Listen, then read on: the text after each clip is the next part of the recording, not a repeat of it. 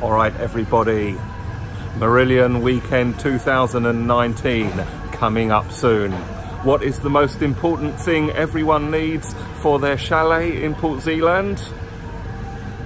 You're not going to guess, I'm going to tell you, and it is Indonesian chili sauce. Here I am in the supermarket, and let's go shopping and choose some Indonesian chili sauce. All right, here we go. That's tomato sauce. Don't want tomato sauce? Here's the good stuff. You've got lots of different brands. We've got extra hot, manis pedas, which means sweet and spicy, just like me. All right, I think we'll have some ABC, a couple of those. What else? One of the Del Montes, and some Cap Ibu Jari, which means mother's finger stamp. Let's have 3 of those bottles. I think that will do. All right, here we are, almost on the way to Marillion Weekend 2019. This will be Marillion Weekend number 5 for me, and a few interesting stories about the trips. The first trip was with Garuda Indonesia. That was via Abu Dhabi. Now, the interesting story about that trip is that I got exactly the same crew on the last leg going back. So when the weekend finished, Monday morning, back on the plane, and then landed in Abu Dhabi, crew change, and the same crew that served me on the first leg in on Friday came out, and they were kind of shocked. What are you doing here? Then the second trip, that was with Malaysia Airlines, which was MH17, the one that the Russians shot down. Obviously not that plane, because I'm still here, I'm not dead. Bloody cold. I remember the snowstorm was coming in, leaving at the end of that weekend, the 2013 weekend I'm talking about. The snowstorm just came in, and luckily we got away without any delays. Trip number 3, that was, what was that? That was Garuda again. Nothing eventful about that, although I do remember meeting God himself, Mr. Stephen Rothery, and say at the airport in Amsterdam when the weekend was finished. So it was a great thing to shake his hand, say thanks for the weekend. And then trip number 4 was Singapore Airlines. Again, that was pretty smooth. The only thing about the Singapore Airlines flight was it landed in Amsterdam something like 5:30 in the morning. So you're there in that little arrivals mall foyer area, and there's like at least 3, probably 4 hours to kill before the first Res Nova bus takes us to Port Zealand. So it gets pretty boring sitting in Burger King for 3 hours.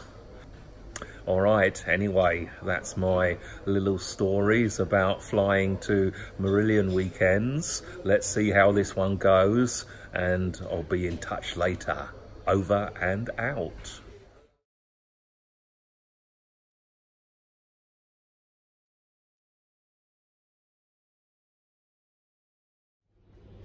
There we go. That's the business class lounge at Doha Airport, Qatar, for Qatar Airways. As you can see, it's pretty quiet, not too many other passengers around at 4 AM. I've just got another 3 hours to wait and then get on the plane, which will be easy because I've got feeling fresh after a few hours sleep, and I've got some work to do, so the time will pass very easily. And then one hop and we're at the Marillion weekend. Right, what shall I say? Okay, right, so the Marillion weekend has officially started. It is Saturday morning, 8 o'clock, and everyone's up. It is Friday morning, 8 a.m, and we are about the only chalet who happen to be awake. No one's even got any hangovers. How uncool is that? Never mind. Pace yourself, it'll happen, the magic will come. So what happened yesterday? What did we do? We met up, we had some beers, some lunchtime beers, 5 or 6 beers, a bit of shopping, some dinner, more beers, and then we fixed a few problems with the world. And the heat. Yes. Discussed the odd malady or two, and had some meal, and went to bed early. Fucking Marillion weekend, really, for you, anyway. So, anyway, does anyone else want to make a comment on today's vlog? Yes, I'd like to complain about the duvet covers. Wait a minute. Let me get you in the frame first, okay? Complain. I fully appreciate that it's nice that Holland have caught up with the rest of the world and got rid of that awful...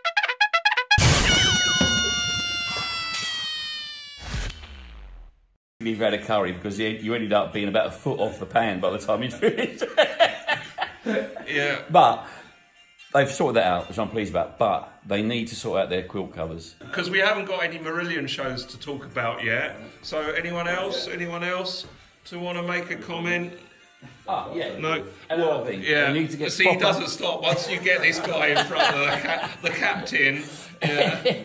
They need to get proper cider in the supermarket. Right, so that better Phillies, cider in the supermarket. Yeah, that Phillies cider vinegar thing that they've got going on is absolute shite, and they need to get... You know, I'm not particularly fan of Bulmers or anything, but it's got to be the proper... And not what they've got in there at the moment. It's shocking. Right, there we go. It shouldn't even be called cider, it's something else. Today's agenda is swimming for some of us, and standing in queues to buy tickets to the seating area, and merchandise, queuing for merchandise. Yeah, there we go. Go and see some bloke called Dildo. Anyway, all right, over and out. I think that'll do for this little vlogette.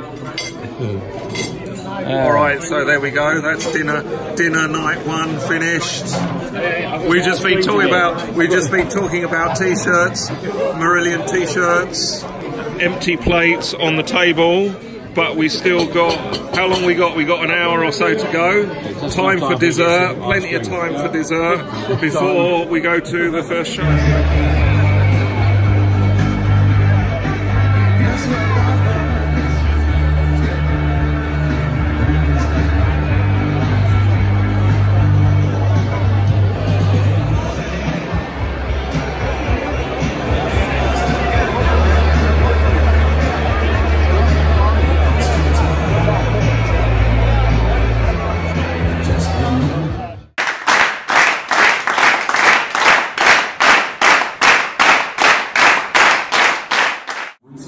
CD release as of February 2019 with a letter H in the title.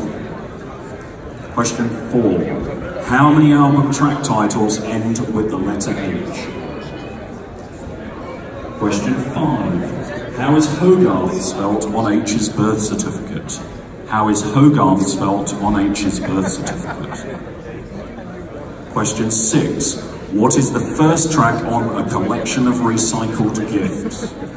What is the first track on a collection of recycled gifts? Question 7. What was the 4th song beginning with H to be released as a single?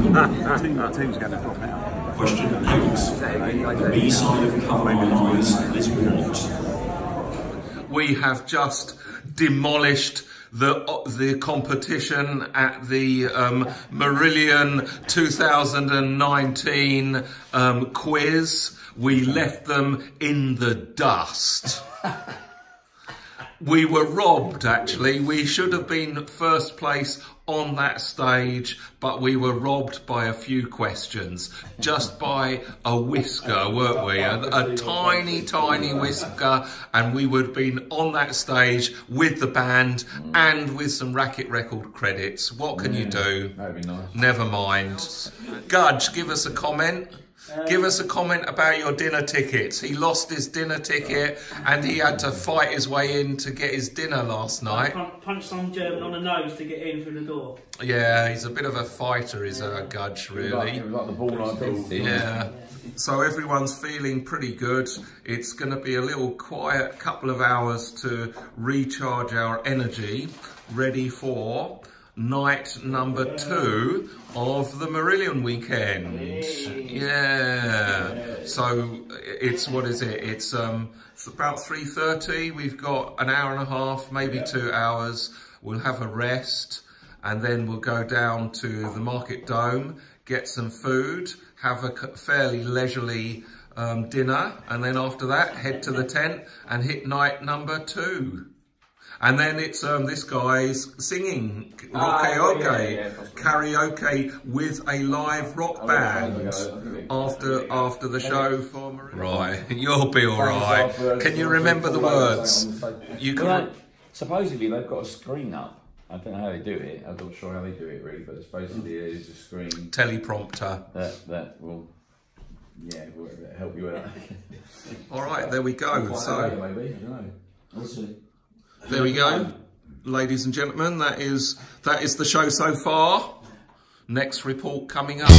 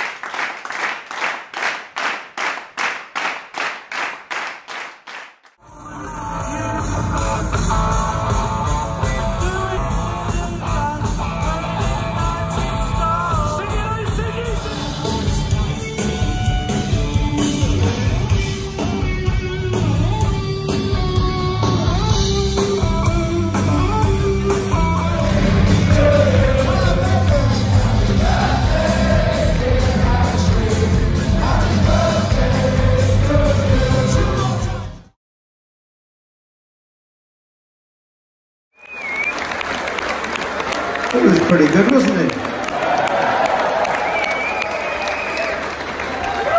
I tell you what, Marty, do you want to stay on for this one as well?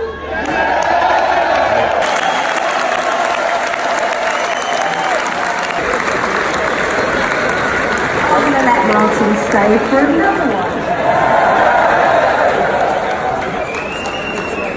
All the way from the UK and the USA, could you please welcome on drums Mr. Mark Pardee. And on vocals. Our musicians, can we hear it?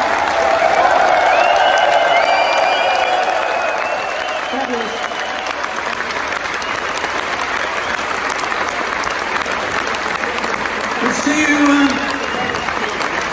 in the future.